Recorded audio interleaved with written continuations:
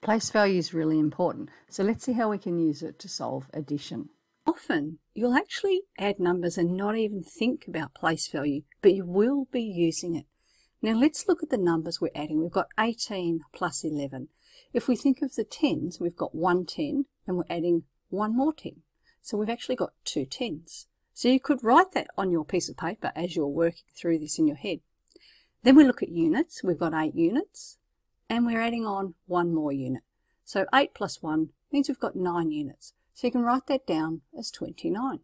And seeing the units and the tens rods there just helps you visualize what you're doing.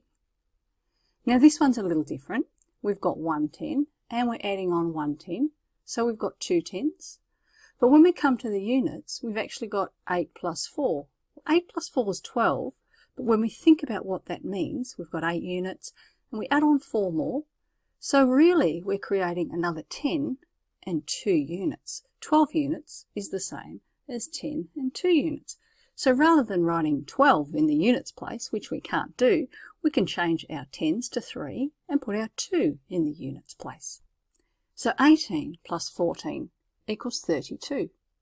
Now you might also try another way. When you've got 18, what about if you actually count to the nearest 10, which is 20? That means you've added 2, and then you've got another 12 to add on, which makes 32. So there's always more than one way you can do these. Now when do we need to regroup?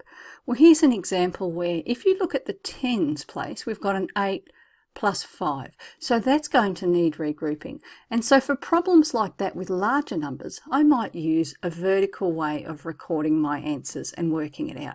Now I've used a place value table here, but you don't need to do that. You can write them down your page. Just remember to line up your columns. So if we put our numbers into the place value table, 481, and we're adding 352, we can start adding our units. We get 3. When we add our tens, we've actually got 13. So we can actually rename 10 of the tens to one of the hundreds, and then we've got 3 tens left.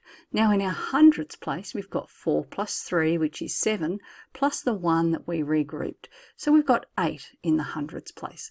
So in that case, writing it down our page means we can see the regrouping and we're less likely to make a mistake. So our answer is 833. Now let's try that same problem a slightly different way.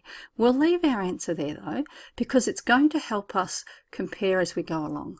Why don't we break our numbers each into the hundreds, the tens and the units?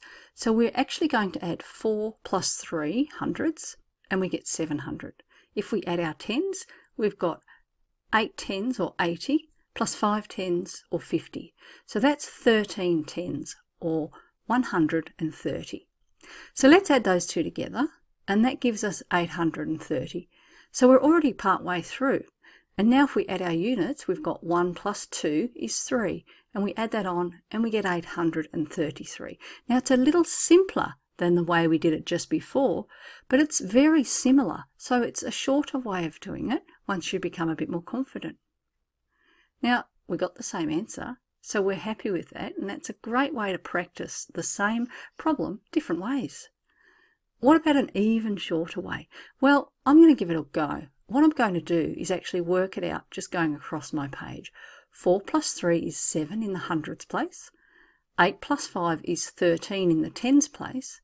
But I can't write 13, so remember I'm going to write 3 and put an extra little 1 above my hundreds place. And 2 plus 1 is 3 in my units place. Now that's a way of actually still coming up with 833 because you're recording your regrouping as you're going. So it's a much shorter way.